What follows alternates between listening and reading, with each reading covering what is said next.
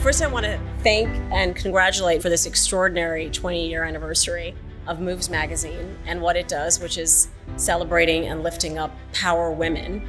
If there is ever a time for it to be really important to celebrate and lift up women, I think it is now. Equality is not just about calling someone out. Equality is accountability. That my brother knows that I am equal to him, so equality is education. From classrooms to courtrooms to conference rooms and computer screens, equality is truth. Equality is you. Changing the future, clearing the path for every woman and every man. It is raising the next generation to know that not only does their voice matter, but it will be heard. Women are good at making peace.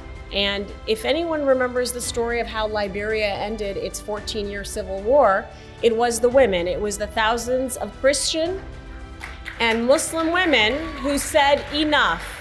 I've been able to engage across the United States and with a variety of nations to advance women's perspectives, integrate their needs, and empower their meaningful participation in global peace, security, and prosperity.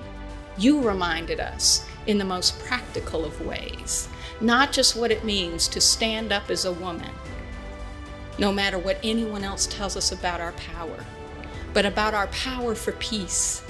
No matter whether we wear a uniform, whether that uniform is one of the U.S. military or whether that uniform is one that carries drinks and food, that we can all bring it. So here I am speaking out for all my ladies in the house. We will not stop the fight until we hold our rights for women of every color, size, shape, sexual identity, and place in this world. And that is the truth about being a girl. Thank you.